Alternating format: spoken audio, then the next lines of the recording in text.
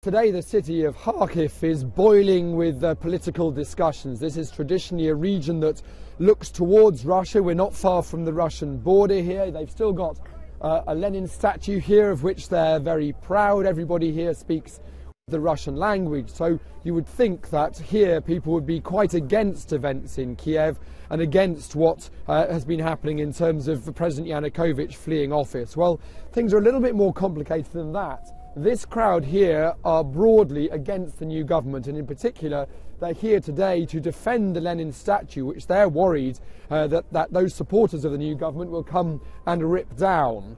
But they're not necessarily all supporters of President Yanukovych, because many people feel that he allowed the problems of the last 3 months. They allowed the country to descend into the chaos that it now finds itself in.